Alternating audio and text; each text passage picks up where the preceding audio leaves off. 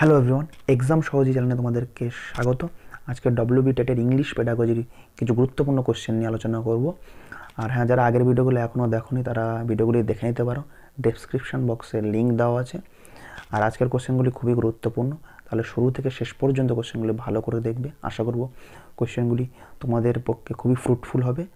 তাহলে চলো শুরু করা যাক দেরি না করে। তাহলে হচ্ছে প্রথম কোশ্চেন দেখিনি। প্রথম কোশ্চেনটা হচ্ছে, to open the door immediately after ringing the call bell exhibits a type of behavior which is called, অর্থাৎ বেল বাজা মাত্রই দরজা খুলতে যাওয়া কী ধরনের আচরণকে নির্দেশ করে? Option A reactionary behaviour, option B operant behaviour, option C action oriented behaviour, option D none of the above. তাহলে অপশান এ রিঅ্যাকশনই হলো প্রতিক্রিয়ামূলক আচরণ, অপশান বি সক্রিয় আচরণ, অপশান সি ক্রিয়া ভিত্তিক আচরণ, option D none of the উপরের কোনোটাই নয়। তার এখানে যে উত্তরটা সঠিক সেটা হয়ে গেল অপশান সি, এটা হবে action oriented behaviour. Option C হলো সঠিক উত্তর। ঠিক আছে, পরের কোশ্চেনে চলে। 2 নম্বর কোশ্চেন হচ্ছে, the meaning of social development of a child is, শিশুর সামাজিক বিকাশের অর্থ হলো option A maturity in social relation, অর্থাৎ সামাজিক সম্পর্কের পরিপক্কতা, option B growth of social relation, সামাজিক রিলেশনের বৃদ্ধি, option C development of we feeling in the group, মানে এটাকে আমরা বলি আমরা অনুভব করা যায়, অর্থাৎ আমরা গ্রুপে যদি থাকি তাহলে বলবো আমরা এই যে অনুভূতিটা সেটার বৃদ্ধি বা সেটার বিকাশ। অপশান ডি হয়ে গেলো অল অফ দি অ্যাবাভ। এখানে যে উত্তরটা সঠিক সেটা হলো অপশান ডি হয়ে গেলো সঠিক উত্তর। পরের কোশ্চেনে চলে যাব। Question number 3, in childhood the period of a consolidation is a considered as, শৈশবকালে কোন সময়টাকে কনসলিডেশন হিসাবে বিবেচনা করা হয় বা দৃঢ় ভবন হিসাবে বিবেচনা করা হয়? অপশান এ হয়ে গেলো 10 থেকে 12 বছর, অপশান বি 12 থেকে 18 বছর, অপশান সি 7 থেকে 11 বছর, অপশান ডি 8 থেকে 8 বছর। তাহলে যে উত্তরটা এখানে সঠিক সেটা হলো অপশান এ, অর্থাৎ 10 থেকে 12 বছর। ঠিক আছে, 10 থেকে 12 বছরকে বলা হয় দৃঢ় ভবন। অপশান ই হলো সঠিক উত্তর। পরের কোশ্চেনে চলে যাব। 4 নম্বর কোশ্চেন হচ্ছে, during childhood the approximate growth in body length of the child annual is around, শৈশবকালে বার্ষিক যে শিশুর দেহের বৃদ্ধি ঘটে তা প্রায় option A 2 to 3 inches, option B 1 inch, option C 4 to 5 inches, option D 1 to 5 inches. তাহলে এখানে যে উত্তরটা সঠিক সেটা হয়ে গেল 2 to 3 ইঞ্চেস। ঠিক আছে, তাহলে শিশুর যে অ্যানুয়ালি দেহের বৃদ্ধি ঘটে তা প্রায় 2 থেকে 3 ইঞ্চি। পরের কোশ্চেনে চলে যাব। 5 নম্বর কোশ্চেন হচ্ছে, which one of the following is called the old theory of personality, নিম্নলিখিত কোনটিকে ব্যক্তিত্বের পুরাতন তত্ত্ব বলা হয়? অপশান এ ট্রেট থিওরি, অর্থাৎ বৈশিষ্ট্যগত তত্ত্ব, অপশান বি কগনিটিভ অ্যাপ্রোচ, অর্থাৎ জ্ঞানমূলক প্রস্তাব, অপশান সি পার্সোনালিটি সাইকোলজি, ব্যক্তিত্বের মনোবিজ্ঞান, option D behaviour and learning theory, আচরণ এবং শিখনের তত্ত্ব। তাহলে এখানে যে উত্তরটা সঠিক সেটা হয়ে গেল option C personality psychology. Option C হলো সঠিক উত্তর। পরের কোশ্চেনে চলে যাব।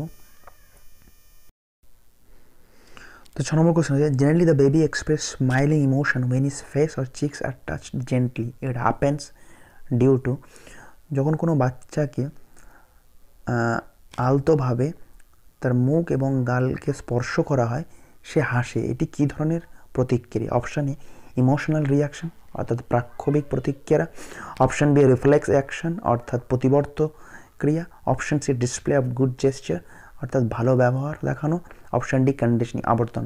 তাহলে এখানে যে উত্তরটা সঠিক, যখন কোনো শিশুর গালে হাত দেওয়া হয় বা স্পর্শ করা হয় তখন সে হাসে, এটা হলো রিফ্লেক্স অ্যাকশন, প্রতিবর্ত ক্রিয়া। অপশান বি হলো সঠিক উত্তর।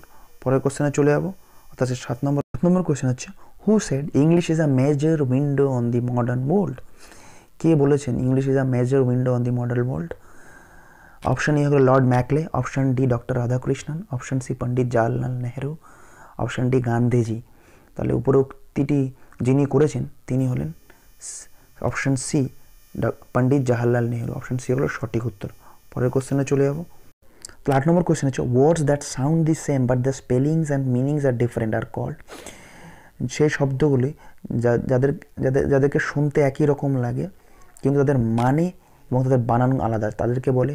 Option A হোমোগ্রাফ, option B homophone, option C homonym, option D none of the above. তাহলে এখানে যে উত্তরটা সঠিক সেটা হচ্ছে অপশান বি, তাদেরকে বলে হোমোফোন। যেমন ধরে নাও আই, আই মানে চোখ আর আই মানে আমি। একটা অপশন আমি এখানে লিখতে পারি ব্রেক, ব্রেক মানে ব্রেক, আর ব্রেক মানে ভাঙা, ঠিক আছে, BREAK আর BRAKE, ব্রেক, ব্রেক মারা, আর ব্রেক হচ্ছে ভাঙা। তাহলে এগুলো হচ্ছে এটা। তো এক্ষেত্রে হোমোগ্রাফ, হোমোনিমিদের আলাদা আলাদা মানে আছে, ওটা পরে বিস্তারিতভাবে আলোচনা করে দেবো। তাহলে পরের কোশ্চেনে চলে যাবো। কোশ্চেন নাম্বার 9 হচ্ছে which one of the following is the defect of language development in children. নিম্নলিখিত কোনটি ভাষা বিকাশের ক্ষেত্রে একটি বাধা শিশুদের মধ্যে? অপশন এ স্ট্যামারিং, অর্থাৎ ততলিয়ে ততলিয়ে কথা বলা। অপশন বি টকাটিভনেস, অর্থাৎ বেশি কথা বলা। অপশন সি রিজার্ভ নেচার, যে শিশুরা নিজেদেরকে একটু গুটিয়ে রাখতে পছন্দ করে। অপশন ডি হলো অল অফ দি অভাব।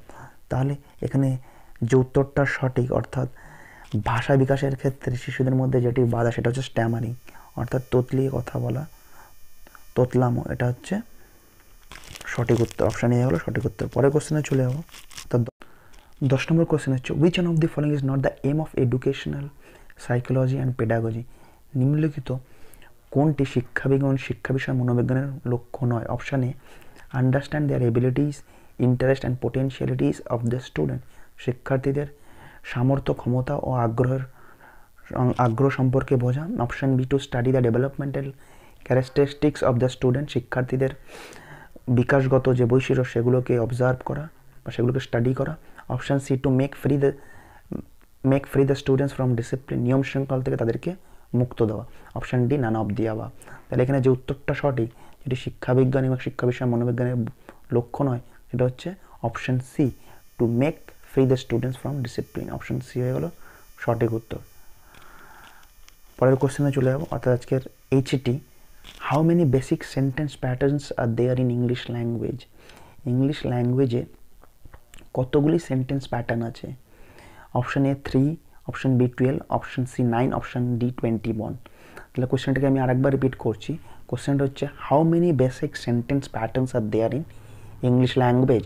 Option A 3, option B 12, option C 9, option D 20। তোমাদের যে উত্তরটা সঠিক মনে হচ্ছে সেটা তোমরা কমেন্ট বক্সে জানাবে, এবং ভিডিওটা ভালো লেগে তাহলে অবশ্যই লাইক, শেয়ার অ্যান্ড কমেন্ট করবে।